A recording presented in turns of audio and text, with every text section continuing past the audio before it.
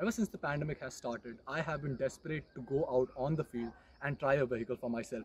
Now, I have been given the opportunity by Sherp, and exactly I'm driving the Sherp N 1200, and with me is Alexei from Sherp, and he'll explain us about the vehicle. This is actually an ATV. It can take on anything you throw at it, be it boulders, be it mud, clay, muck, snow, anything.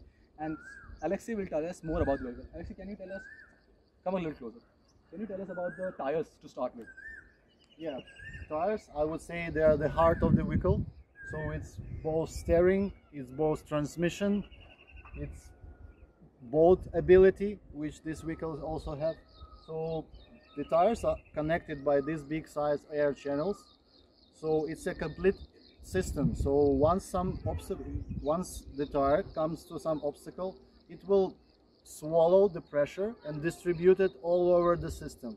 So once released, all the system has the same pressure at the same time. And there is a reason for that. So basically, for reference, our passenger cars like my bike or a car, that runs on 30 psi of pressure. This big tire, and for reference, it's almost 5 feet inches, like 5 feet 9 inches tall. This one runs on 1.5 psi. That's like very low pressure, and it can float on water, and there's a reason for that too. This goes 0.5 psi on water, and these extensions, these protrusions, they act as pedals. So the water is dispersed by the hub, which is placed under, and apart from that, these things act as pedals, and the low pressure, it gives buoyancy to the vehicle. So it can take on not just tarmac or any land surface that you throw at it, it can also float on water, which is something that's amazing. The only complaint that I would have about this is they should have probably fixed a fan on it and it would fly as well. A post-apocalyptic vehicle, Sherp 1200, that is what you build on. Apart from that, let's talk about the engine. So this one, the engine here is actually a Dosan engine, which is a diesel engine, 1.5 diesel engine, which makes a power of 55 bhp and a Newton meter torque of 190 Newton meters of torque, and all is sent to 4 wheels. Now, apart from that, the body, the chassis is made up of Dokol high strength steel. What that means is that it can withstand up to 1000 MPa of pressure or force. For reference, our basic passenger vehicles, what they can take is 500 MPa, and that's actually double for the Sherp. Now we can go and take a look at the inside.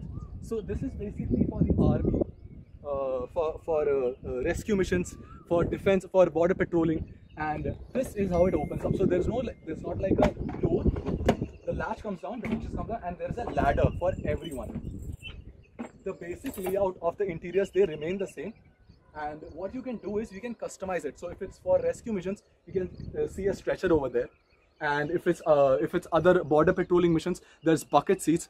Each of the Sherp can carry up to 9 people, that is including the driver. And you can use a stretcher, or the basic layout can be made in such a way that you can fix people in. Now, apart from that, if there is anything that goes wrong with the vehicle, be it the engine, and also I want to tell you that the air that goes into these tires can be pumped. That means the tires can be inflated and deflated from inside the cabin itself.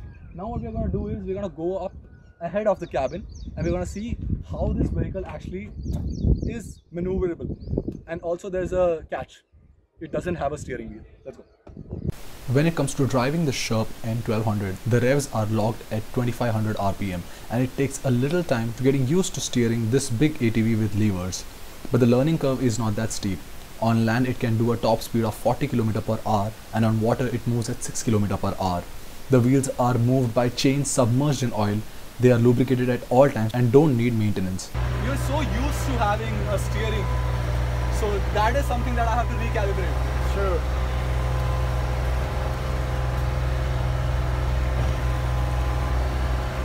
Same like in the car. Release clutch and press clutch. Yeah, third, accelerate. Yeah.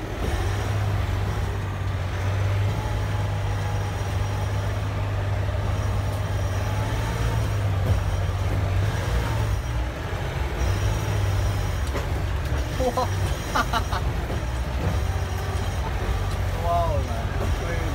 The main tank can hold up to 95 liters, and 4 separate canisters of fuel in the wheel hub can store 58 liters each, which makes a total of 232 liters and a functioning range of 61 hours. So we're going to talk about the engine and the cockpit basically. It's a two-seater cockpit, and it's actually a very Spartan cabin. There are switches which are placed on the left side, and plus it's actually a left-hand drive. It's also not road legal. And secondly, there is a small digital screen which lays out all the important information like the RPM, the battery, the fuel, etc.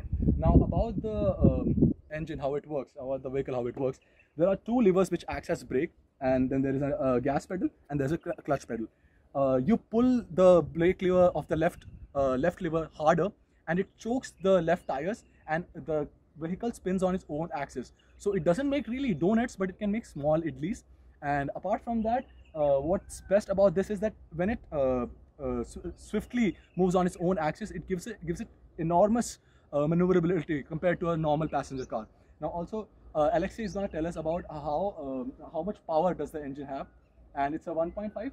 It's a 1.8. 1.8 engine, 55 horsepower, but this horse is pretty crazy, with 190 torque.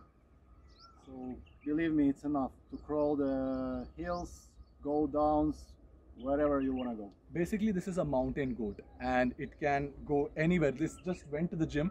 A mountain goat went to the gym, and this is how it comes out. Now, what I like about these is that it can take on any surface. I had a blast of a time driving this, and I can surely assure you that how capable this vehicle is, the Sherp 1200, and I can see that this would be doing a lot of, as you can see over there, the other Sherp just came in, which is my favorite. So there's an AC one also available, which is, and also you can customize it to your own personal preferences. That's all about the Sherp. Check out the CV August magazine for the entire coverage of the Sherp N 1200.